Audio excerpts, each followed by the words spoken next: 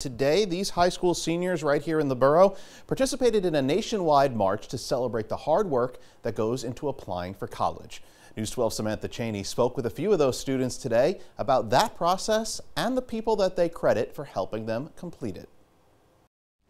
For many high school seniors, applying to college might have seemed impossible if not for the support of others. For Luis Lopez, that person was his best friend, Jasmine Maya. She's a really supportive friend, and I really love her.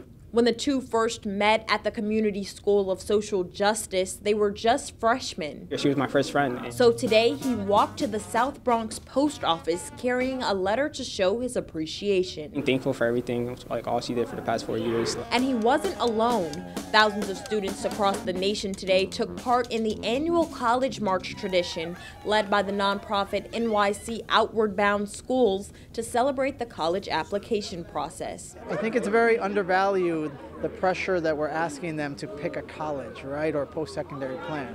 For them to make that type of decision at 17, 18 years old, it should be celebrated. And while graduating may feel bittersweet for some of these seniors, they say they're excited for the future. I'm going to miss a lot of things in the Bronx, but here I'm making a new step in my life.